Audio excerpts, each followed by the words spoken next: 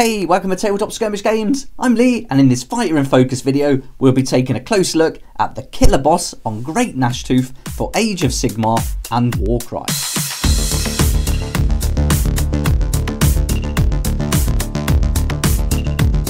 Here we go, here's our Killaboss on Great Gnashtoof, and this awesome model is taken from the Dominion box set, and the Killaboss is from the KRULEBOYZ faction, which is part of the Orruk war clans. In this video, we'll take a close look at the model itself, and then we'll have a little look at the history behind the Killaboss and what they're all about, and then we'll take a look at the war scroll, running through all the stats and abilities, and then we'll also have a look at the Warcry card and abilities for this fighter, so you can use this model in either Age of Sigmar or Warcry games. Arrogant and wily rulers of the Kruleboyz war clans, the greenskin warlords, known as Killabosses, are foes to be feared. Each has schemed, cheated, and fought viciously to earn their position, and with an array of cunning tricks forever up their sleeves, they are masters at turning circumstance to their advantage. It's commonly held by the Orruk war clans that might makes right. The Killabosses would not dispute this, but they would likely expand its definition somewhat. Though capable of ripping off a man's arm with little difficulty, it's the natural craftiness of these greenskins, the mork muscles, that sets them above their peers. Masters of the backstabbers, Killabosses are both consummate fighters and surprisingly capable tacticians.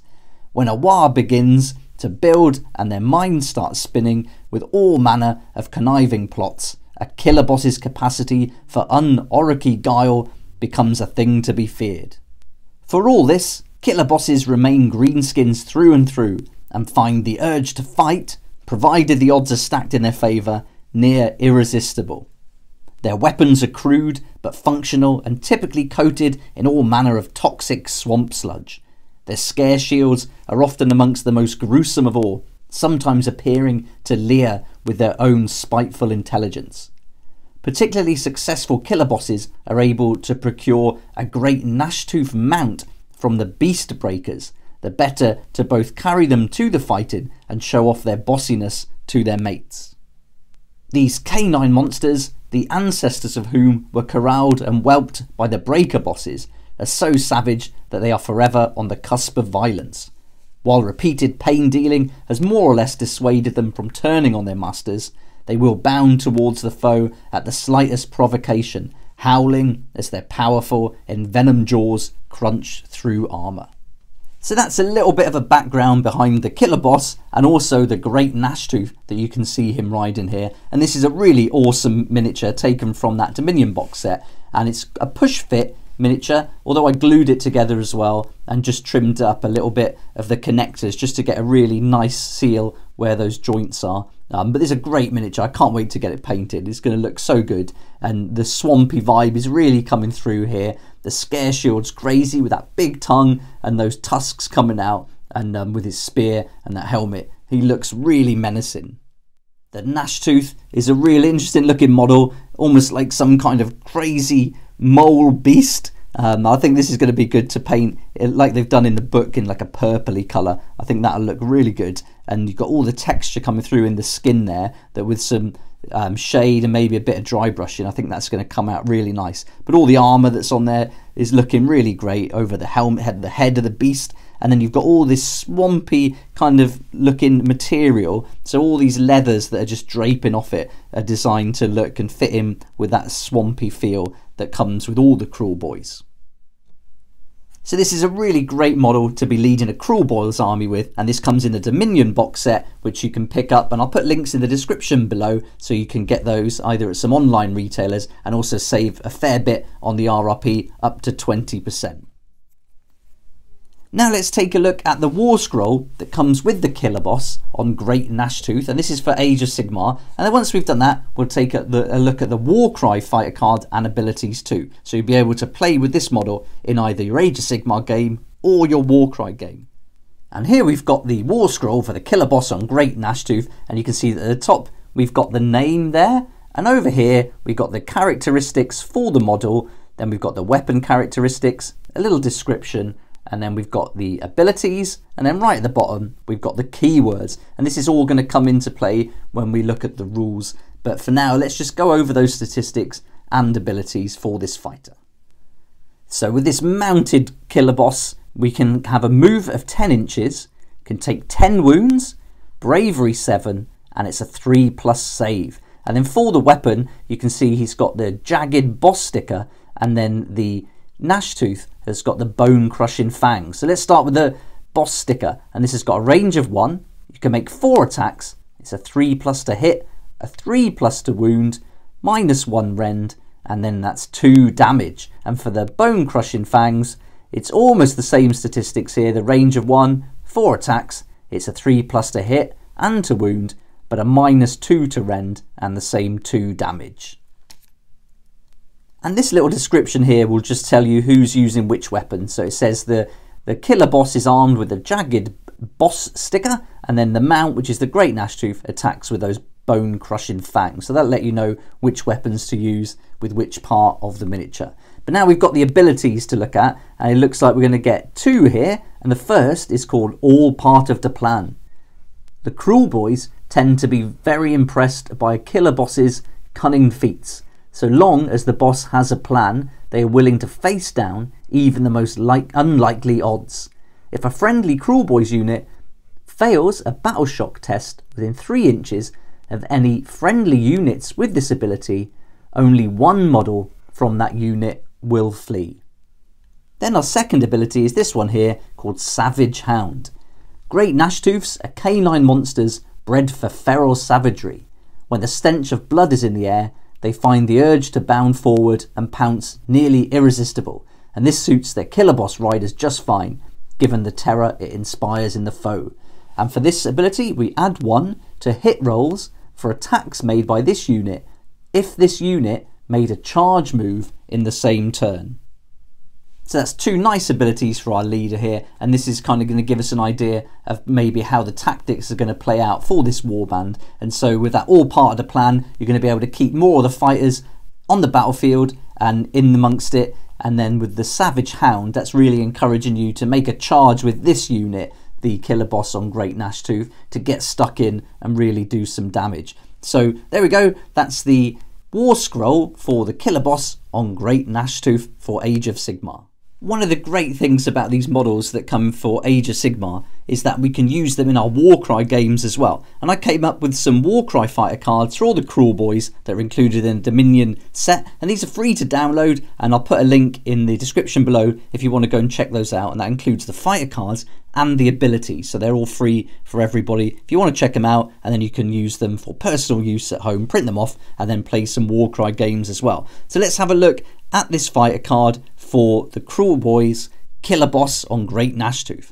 And here you can see for Warcry, he's going to come in at 265 points. He's got a movement 8, can take a huge amount of wounds at 40 wounds, and a toughness 5.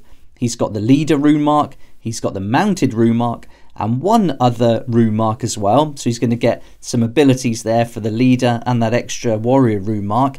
And he's got 2 weapon choices. The first is a ranged weapon with that spear, and that's a range of 2, making 3 attacks, strength 5, dealing 2 to 5 on a crit. And then you can also throw that spear at a range of between minimum 3, maximum 8, 3 attacks, strength 4, dealing 1 to 4 on a crit.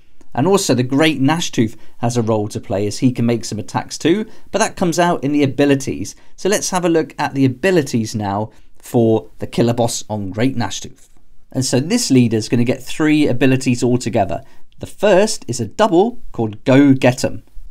Until the end of the battle round, add 1 to the move characteristics of friendly fighters when they are within 6 inches of this fighter. And they're also going to get another leader ability called Cunning Tactics. Until the end of the battle round, friendly fighters within 9 inches of this fighter can make a bonus disengage move. And then the final leader ability specific for the killer boss on Great Gnashtoof is a double called Fangs of Fury. Until the end of this fighter's activation, the next time this fighter finishes a move action within 1 inch of an enemy fighter, pick a visible enemy fighter within 1 inch of this fighter, then allocate 1d6 damage to that fighter.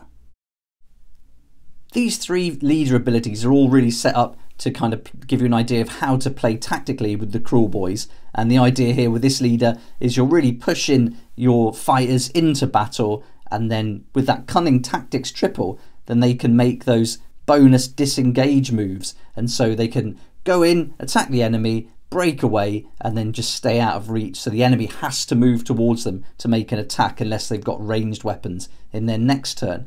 So that's how that plays in. And then the Fangs of Fury specific, so we can get that Great Gnashtoof in on the action too. But it's not just leader abilities you can use with this fighter, you can also take advantage of the 2 regular abilities that any fighters with the Kruleboyz rune mark can use.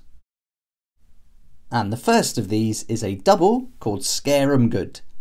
If 2 fighters are within 2 inches of each other, roll a dice. On a 4+, any enemy fighters within 2 inches of both fighters must move back 1d3 inches. And so this is the idea of making use of those scare shields, but they're not going to work on every enemy fighter, and you do have to have more than 1 scare shield close enough to that enemy fighter to make a difference. And so that there's a few other mechanics I built into that just to make it a little bit more interesting, and not always guarantee that this is going to come off. So that's the first one, but they also get a quad ability, so let's look at that now. And this quad is called Stinky Backstabbers. Until the end of this fighter's activation, add 1 to the attack's characteristics of attack actions made by this fighter. In addition, each time any fighter, be it enemy or friendly, is taken down by attack actions made by this fighter, this activation, this fighter can make a bonus move action. So this is really playing into the underhanded, dirty tactics of the Kruleboyz, and also their ruthlessness towards their own friendly fighters. So we can use this one, say you've got one friendly fighter who's low on damage points, he's took a lot of punishment, then you could actually get one of your fighters, maybe this leader, to take him out just so he can get a bonus move action to escape. So it's just an option that you could do if you wanted to. So that brings us to the end of this Fighter and Focus video, where we looked at the Killaboss on Great Gnashtoof for Age of Sigmar and Warcry. But I'd love to know what you think about this fighter, and is this something that you would choose as your leader for Warcry and for your Age of Sigmar army too? And so lots to look forward to with the Kruleboyz for Age of Sigmar, as we've seen loads more miniatures being released. But I'd love to know what you think about this one in particular. But thanks so much for watching. I hope you enjoyed the video and this gave you a good idea about what this fighter's all about. And please like if you like it, subscribe for more videos like this, and don't forget to hit the notification bell to join me next time on Tabletop Skirmish Games. If you like this kind of content and would like to support the channel, then please check out my Patreon page, and thanks to everyone who's joined so far. It's really awesome. We hang out on Discord, talk about the hobby, share ideas and help each other out, and you'll get some perks there that you're not going to find anywhere else. So I'll put a link in the description, and it'd be great to see you there.